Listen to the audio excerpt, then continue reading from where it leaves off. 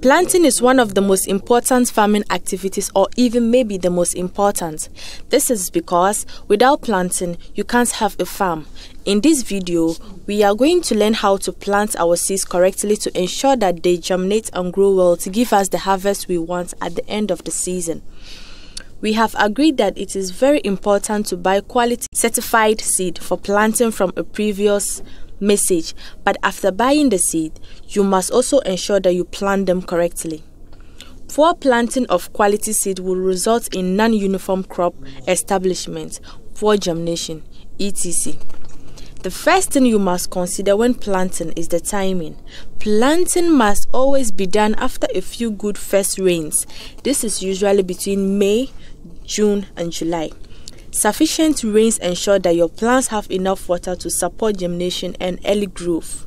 Secondly, it's very important to practice row planting and avoid planting your seeds on an irregular pattern. Use a rope tape and take a peg to create a straight line from one end of your fold to the other. Plant straight next to the rope to create rows of plants once they germinate.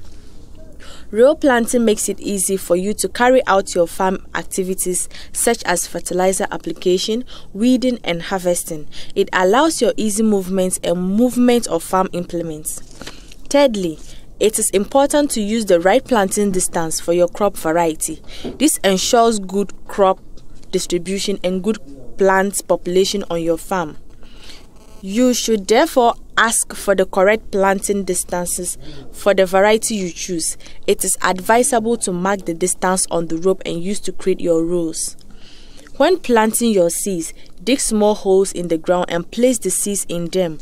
Always make sure you cover the seeds after placing them in the hole to protect them from pests and shield them from excessive direct heat from the sun.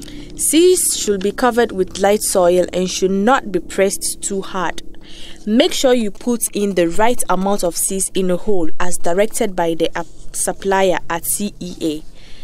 This can also be determined by the results of your germination test. After germination, if you realize that planting was not properly done, you should thin out or refilling on your food to correct to obtain the right plant population.